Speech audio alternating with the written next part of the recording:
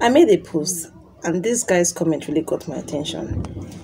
I understand that he's frustrated and he's looking for someone to vent it on. And unfortunately, my post happened to be the rightful place for him to vent it on. So I understand. Now, to this guy, I understand that it's either you are in the military setting or you know someone who is in the military setting or you're currently deceiving somebody and the post didn't really suit well with you because, of course, I know definitely we do one of these things I'm talking about, you understand? So I understand. There's something you need to know. You better buckle your seatbelt because I'll continue to make videos and tell people the hidden truths that people living within this vicinity will not tell you. Well, there's something, my followers out there, there's something you all have to know this. If you see any young officer that is just coming out from training, some of you will ask, how would I know a person that is just coming out from training? How would I explain that part?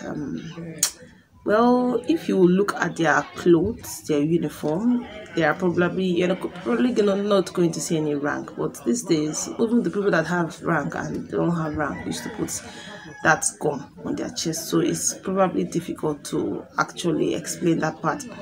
But let me just make this straight. Some of them don't have ranks, but they are very, very young. Most of them, 99% of them are young. You see them like, that young 20, 21, those age, you understand?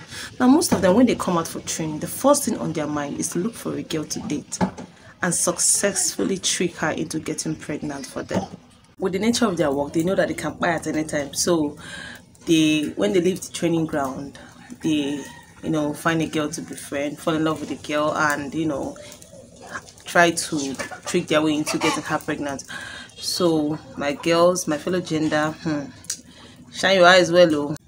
Even if you want to give it a try, please make your findings. Make sure that you did here. If they successfully tricked you into conceiving their child, for the first 3 to 4 months, they'll be so sweet because why? They don't want you to, suddenly wake up and take the decision that you don't want to keep their pregnancy again. You understand that kind of thing? So they don't want you to remove it. But immediately the pregnancy don't they advance.